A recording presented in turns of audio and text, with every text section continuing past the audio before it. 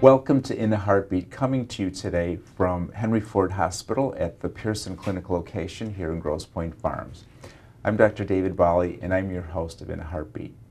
Today it's my pleasure to have as my special guest Dr. Robert D. And today's topic will be advancements in facial plastic surgery and aesthetics, and I think it's an area of broad interest and appeal, and so we'll get started. So Dr. D, welcome to In a Heartbeat. Thank you for having me. Thank you for coming in and being our guest and taking time out of your busy schedule. Of course, it's my pleasure. So Dr. G, we're at the Pearson Clinic as part of Henry Ford Hospital Medical Center here in Grosse Pointe Farms.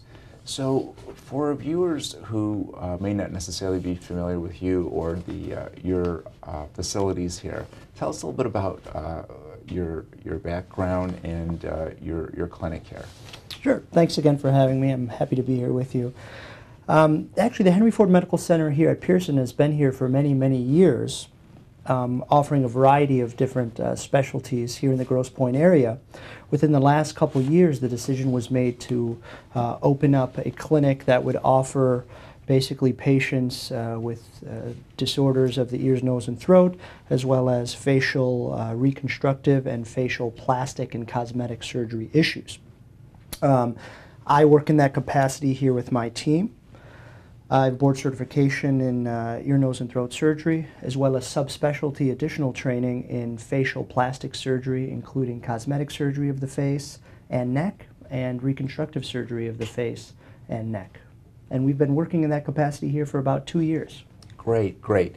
Dr. G, do you have any sub-areas of interest that you think are particular excitement to you that you might want to emphasize, knowing that you do all those things as well? Sure. I have an area of special interest in surgery of the nose, both for improving function of the nose, whether it be difficulty breathing through the nose, trauma to the nose, also people looking to improve the appearance of their nose, whether they've had a birth defect, a traumatic injury, or just looking to improve their appearance. So that is one area where I have some additional interest. And that really is a very highly specialized, complicated thing that it may seem simplistic, but it's very, very important to get the right person to take care of that, isn't it? Yes, I certainly think so. We forget how much people look at their own faces every day, and the nose is the center point of the face. It's the focal point of the face. It is something that for generations and centuries has been one of the definitions of beauty, is the nose. So people put a lot of time and effort into it. It's actually one of the more complex structures anywhere in our body because it serves both in a functional capacity to humidify air as it comes in, to allow us to breathe. It has a protective mechanism from an evolutionary standpoint. It also defines who we are in terms of our ethnic background and our different ways that we're perceived by the world. So yes, it is a very specialized area. And I happen to love taking care of patients. And it's important that you're taking care of it. Yes. There's a recent, I think, survey or study showed from the American Society for Plastic Surgery that about 15.6 million Americans had some type of cosmetic procedure last year. So that's a huge number. Yes. And so what are people having done, and is that something that you think will continue to get larger or grow? I think it will. I think it will continue to grow. I think we're in an era now where there's a variety of reasons that I think is driving that number to go upward. Number one, we're seeing ourselves more. We're taking more photos of ourselves. We're seeing ourselves on social media. People are taking photos of us. We have instant access to cameras. Maybe these things were not happening 20, 30, 40 years ago. As a result, it's not uncommon for patients to come to me and say, you know what, doc, I never really noticed it, but my eyelids are drooping a little bit more. Is there something we can do about that? Or I've noticed a few more wrinkles on my forehead. I don't like the way I look when I smile. My jowls have gotten a bit larger. And I think what has started to happen is that the taboo of some of these procedures has been, I think, released. I think... That's a good way to put it. It's become just more mainstream and something you know, like taking care of a cold or diabetes. I agree. I think people speak about it more openly now. It's not a subject that we have to hide from. It's not uncommon for people to come in and say, you know, my mother, sister, friend had these kinds of procedures. They told me about it, and now I'd like to do it. And not necessarily because they want to change who they are or how they look, but they want to feel better about themselves. And they want to look their best. And I agree with you. I think people take selfies and YouTube videos, and they're Skyping their relatives and friends and doing all these kind of fun things. Yeah, and I think that's a reason why this has grown, and I don't see those things going away. They want to be camera ready. Yes, everyone wants to be camera ready, and those things have just continued to grow and expand. And as a result, people are coming in requesting these things more often. What are some of the most common things that a patient comes in to see you for, Dr. Deeb? I'd say there's three big areas. We've already talked a bit about the nose. That's one area where people come in and they say, you know, I don't like the appearance of my nose, or I don't like the way my nose, quote, works. I can't breathe through it when I'm exercising. I have these areas that bother me. So that's one of the higher requests that I get. Other areas is the droopy eyelids I've talked about. That also can have a functional element as well. Sometimes the eyelids droop to a point where it can obstruct our vision. So people are talking about getting an eyelid rejuvenation surgery, both the upper eyelids and the lower eyelids. And then the third largest area is people that are interested in improving the appearance of their neck and jawline. The, quote, jowls, or the folds in our face. With time, gravity takes hold. It happens to everybody. And the skin tends to sag a bit, and we get some aging processes happening kind of throughout our face. But there tends to be an emphasis on the lower parts of the face, and people are coming in requesting rejuvenation procedures, both surgical, things like neck and face lifting procedures, as well as non-surgical techniques, which are both offered. And kind of going back to what you were saying about the eyelids, not only you can address droopy eyelids, but a lot of times people see sort of like a bagginess under the eye, and you can help that out as well. Absolutely. It's all kind of one procedure. The eyelid's a very complex structure. This is another area where I think it's important to have some additional training and expertise in this area. You have skin, you have muscle, you have areas of fat that can be pooching out, and the important thing is to not treat every eyelid the same. People have unique needs, unique expectations, and unique problems. And I think each of those need to be addressed. And I think you've hit the major points of what people focus on when we look at each other. We look at their eyes, their nose, and their mouth. And, you know, we want to keep those at their best. Absolutely. What is a typical patient that sees you in terms of, if you could say, like a profile or a demographic or that type of thing? Sure. It depends on the issue. For patients with nose issues, it tends to be a little bit of a younger crowd. People who have kind of already developed and they're kind of got a sense, okay, well, my nose has stopped changing. I don't like the appearance of it, or I got injured in a basketball game. So that's a bit of a younger demographic. Both males and females, believe it or not, relatively equal. As we move into the more facial rejuvenation patients, they tend to be a bit older, though I'm sure you've realized that age has started to shift. I think 20, 30 years ago, it was mostly women in their 60s and 70s looking for these rejuvenation procedures. Now, first of all, there's more men interested in this kind of thing because, again, it's become less taboo. And also, I think women are doing it at a much younger age, and they say to themselves, I'm young, I'm healthy, I should be able to enjoy these procedures longer versus doing them when I'm older. So that profile has definitely shifted. Dr. Deeb, what would you say are, for our viewing audience who may not necessarily know, what are some of the advancements in the procedures and the types of things that you do that maybe are different from 5 or more years ago? Sure. The technology has obviously grown quite a bit in medicine in all areas, and this is one area where it has grown quite a bit. Number one, the downtime, meaning the time it takes to recover after these procedures, has decreased dramatically. For the non-surgical procedures, things like Botox and different injectables, people are often back to work, obviously, same day within 20 minutes of having the procedure. Put some makeup on the area or whatever the case may be, and basically it's like nothing ever happened. The surgical procedures have also improved in terms of their recovery time. People are going home the same day in almost all cases. That's pretty amazing. Yes, you know, 30, 40 years ago, it involved the 2 to 3 day hospitalization. Up to a week, people had drains and tubes coming out of their faces from all different areas. All of that has decreased because we've learned more about the anatomy, we've learned more about these procedures, and we've realized people actually recover better at home, in the comfort of their home, with their own amenities available to them. And I think that's one thing that's really driven the resurgence of these procedures, because people realize I don't have to be in hiding for a month, or whatever the case may be. It's a shorter downtime, and that's all a result of just increasing knowledge of these areas. And Dr. Deeb, even if you take a look at, say, a facelift, the theory and the techniques for that have really evolved and changed over the years. Absolutely. I think when it started out, they used to just actually pull the skin on top, and then they went deeper down into the deeper tissues. Yes. And now, you know, volume is also becoming an important issue. So what are some of the things that you could tell somebody who may be listening that you could offer them to, in terms of a, say, a facelift that may give them that natural look that people so much want? Sure, sure.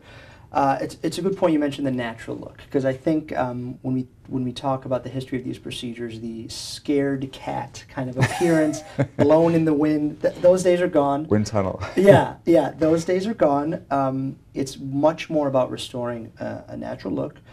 The most common compliment that people will get after this procedure is not that you look 30 years younger, it's that you look rested. You look rejuvenated, you look like you've lost a little bit of weight.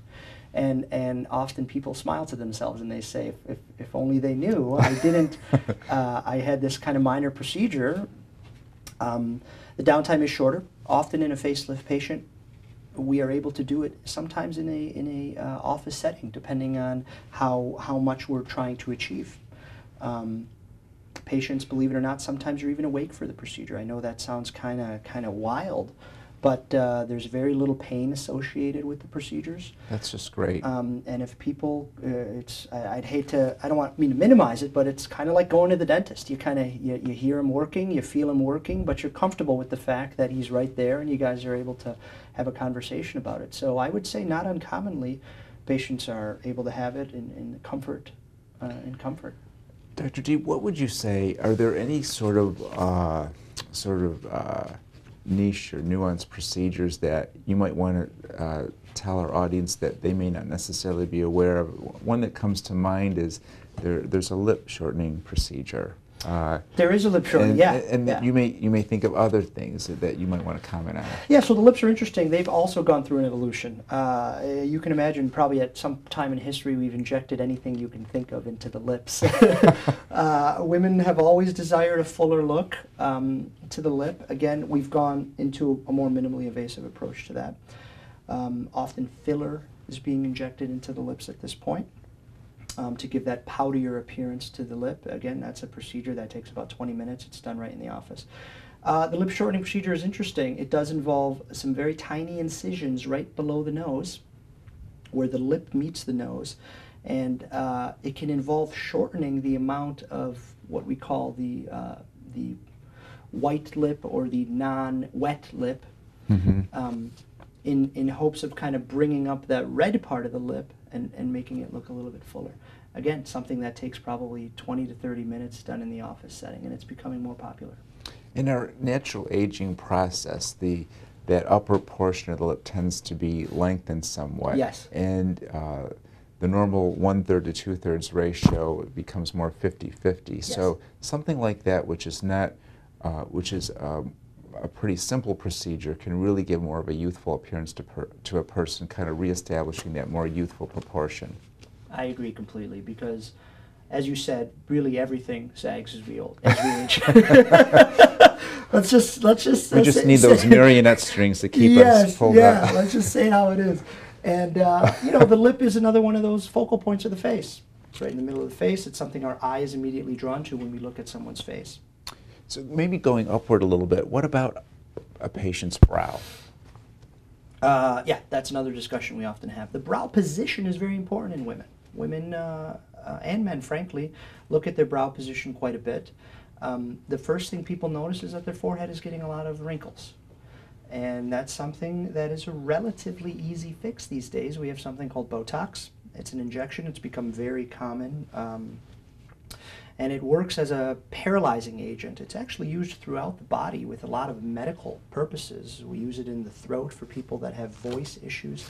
I know it's used in the bladder on some occasions. It's used all throughout the body, but we found a unique way I'd hopefully not it. want to get that injection. No.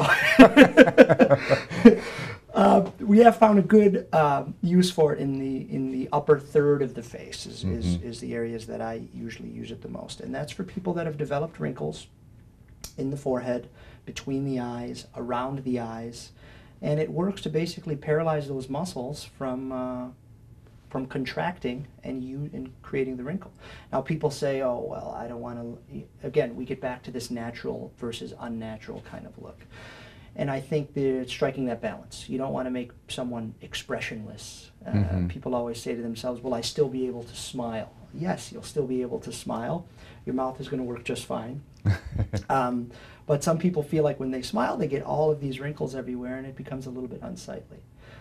Changing the brow position is also possible. It involves a brow lift, which is, again, there's been an evolution. That can be important because despite the simplicity of something like Botox, sometimes people need something in addition to that to address that brow. Sometimes people need a little more. And again, that's something where 40, 50 years ago, it involved a huge incision over the top of the head, lifting up the entire brow. Now we have something that we do endoscopically, which is through a little tiny incision tucked in the hair. Precisely. Tiny incisions, kind of like how we've developed laparoscopic surgery for the belly without making huge incisions. It's a similar idea. We use cameras. We're able to make smaller incisions, go down into the brow area without making this huge incision, and make some slight repositioning. And I think that's one area, when we talk about technological advances in the field, that's one area that I think has improved things. I think people like those more minimally invasive types of procedures that have a lot of impact and smaller incisions and so on. Maybe getting back to Botox a little bit, one statistic I saw said that probably about a third of Botox current users are under the age of 30. Yes. And so I think many people don't necessarily realize that. Is there an age where people should start considering Botox use, or is there a benchmark, or what would your guideline be? Say for example, a woman who's 22, 23, 24 said, I'm starting to notice these lines when I do this or that. Is she a candidate for Botox? Well, first of all, I think it's important to make sure what the person's goals are. Okay, why do they want this procedure done? If someone comes to me and says, I want this procedure done because I want to look like my favorite celebrity, that's a bit of a red flag. That's not the reason to do these procedures. Or my significant other, or whoever the case is, doesn't like me anymore and I want to look better for them. Those are not the reasons to do these procedures. These procedures should be done to make people feel better about themselves, to make people look a little more rested, a little more rejuvenated.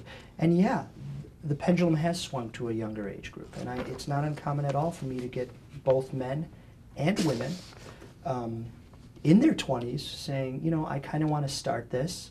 Let me try it, so to speak. It's very safe, as long as they don't have any medical condition that would prevent me from wanting to perform it. It's something I would be comfortable with. And it's something that I think has been shown that can be preventative in terms of an anti-aging type of procedure, maybe starting out at a younger age and just kind of addressing that and kind of nipping in the bud. I agree. There has been some good scientific research to show when you get regular injections versus going once every couple years or whenever you have a big event, there has been some research to show that you actually get more benefit out of each injection. It starts to last a little bit longer. The muscles start to relax a little bit more with time, and that's something I've seen in my patients that come back regularly. They're telling me that, that last injection lasted a lot longer than it has in the past. There is a thought that if we start earlier, we can prevent some of these things. And touching upon what you were discussing earlier, men are more interested in these procedures as well, and I think an example of that is, sometimes we see on television lots of ads for skincare products for men, and I think that men is, although it's a smaller group, it's the fastest growing demographic in terms of wanting cosmetic procedures and offerings. And what would you say to that? I agree. I'm definitely seeing men coming in. It's basically, I think there was this idea, I don't know, 20, 30, 40 years ago, that men weren't supposed to have this done. We weren't supposed to care about our looks or care about our appearance. Mm-hmm. And that has really shifted a lot. You know, it's become okay to want these procedures. I do get men coming in quite frequently. Hey, when I frown, I look like I'm angry. Yeah. Whatever the case may be, is there anything I can do about that? And I do have younger patients coming in and getting both. I think women still, from a pure numbers standpoint, I'm sure you would agree there are more, but the shift is definitely going towards men. Men probably, I would say, have a little bit, or maybe a little bit more apprehensive of kind of bringing this discussion forward, but the interest is there. And to a guy who may be listening who say, yeah, I would like to explore that, but I feel sheepish about doing that, what would you say to them? I would say you shouldn't. You should not feel that way. Number one, you're not the only person. I think men are afraid that they're trying something radical, something that hasn't been tried before. I get a lot of men ask me, do guys do this kind of thing? And when I tell them yes, it's almost like they feel a sense of relief. Sure. Right? I mean, there's this bond between men that we want to feel like we're not doing anything that's not, quote, unmanly or whatever the case may be. And once I'm able to put them at ease, you'd be surprised. And when men are coming in for your recommendations, what are the most common things that you see that men are having with your services that you have to offer, whether they're non-surgical or surgical? So going back to the nose, it's very common for young males to be interested in changing the shape of their nose. Men tend to be a little rougher in sports, so they certainly break their nose more often, so it's not uncommon for a man in his 20s or 30s coming to me and say, hey, when I was a teenager, I broke my nose. I didn't really care about it then, but now I look at my nose and it's really crooked, or I don't like the tip, or I don't like the profile, or when I smile it does something kind of funny. So it's not uncommon at all for men to come in. I've been, I don't want to say surprised, but it's just as common for men to come in with questions about their nose as it is with women. So maybe kind of following up on that, what would a typical consultation with you be? Say somebody says, well, I want to look my best, but I just don't know where to start or where to go, and they make an appointment for you for a consultation. Maybe take us through that. Yep. Number one, we do a full medical history. We're doctors first. We take vital signs. We make sure they're in good health, or if there are medical conditions, we address those. We see what medications patients are taking, what procedures they may have already had done. If they have any allergies, things like that, something that we do for all of our patients. Then I think it's important to tease out of them a little bit what their primary complaint is. Some people just come in and say, well, I don't know, what do you think? And then I'll go through what I would consider to be a facial analysis, dividing the face up into the upper third, the middle third, and the lower third, talking about each of those areas. And I think that's an important thing because you're really an expert, and for you to give them your advice, I think, is important in addition to hearing what they have to say. Yeah, and I think it's striking that balance. Yeah. Often patients will tell me, you know what, doc, I don't care about my eyelids. They're fine. They're like my mom's. Don't worry about those. So I obviously won't spend as much time on the eyelids versus someone who says, I'd really like to focus on my neckline, my nose, or my forehead. But there are patients who come in and they just say, well, what do you think? I want to treat myself to something. I want to look my best. And then I'll go through these different areas that are, quote, problem areas for almost everybody. The neckline almost always sags at some point. Mm-hmm. We get deepening of some of the grooves in our face. We develop wrinkles around our eyes. We develop sagginess of the eyelids. Those are the areas that I know can be improved relatively easily, and patients have very high success rates. And I think when people undergo these types of procedures appropriately, they really do feel better, don't they? Aren't they happier, feel a little bit more, have more self-confidence? It's a shocking change. Yeah. I mean, I've seen from the young female who has no confidence because she just cannot stand the way her nose looks in photos. And I've seen women come in and it's like they're whole different, completely different people. It makes me feel good that I'm able to help people in that way. Sure. And the patients are just so appreciative. They're so happy. It's really can be a life-changing experience for people. So, Dr. Deeb, if somebody wanted to see you, are you mainly here at the Pearson Clinic, or are Yep. you elsewhere? My and primary how would a person see you, and what hours do you see patients? My primary location is here at the Pearson Clinic, Tuesday through Thursday. I also have some time where I see patients at the main Henry Ford Hospital downtown. Basically, patients can call 1-800-HENRY-FORD or whatever number may be available.